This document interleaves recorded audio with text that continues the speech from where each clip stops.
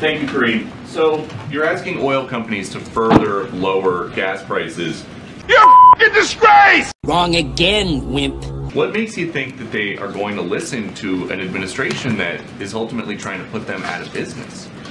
That actually was pretty funny. Dude, come on. How is the administration trying to put them out of business? Well, they produce fossil fuels, and this president says he wants to end fossil fuel. So look, This show is some freaky shit. Well spoken, sir. you kind of asked me this question yesterday, and here's where we would say U.S. oil production. What the hell is the world coming to?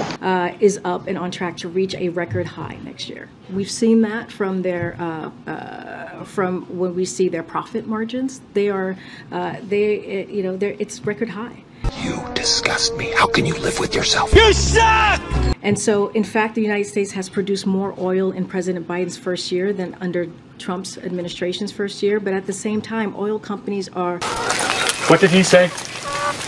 It's a great question.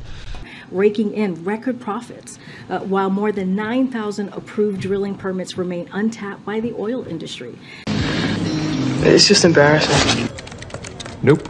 There is no shortage of opportunity or incentive for oil companies to ramp up production. This is something that they can actually You suck, you jackass. What the hell is that? do. It is available to them. They can do this. And also, they are getting the profits. And so because they're getting, I just showed 60 cents You're a tough guy.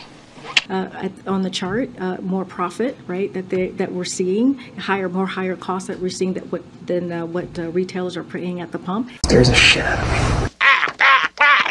They can bring that down. They've done it before. You saw that at the chart in the beginning. They were able to bring prices down. Well, it was weird, right?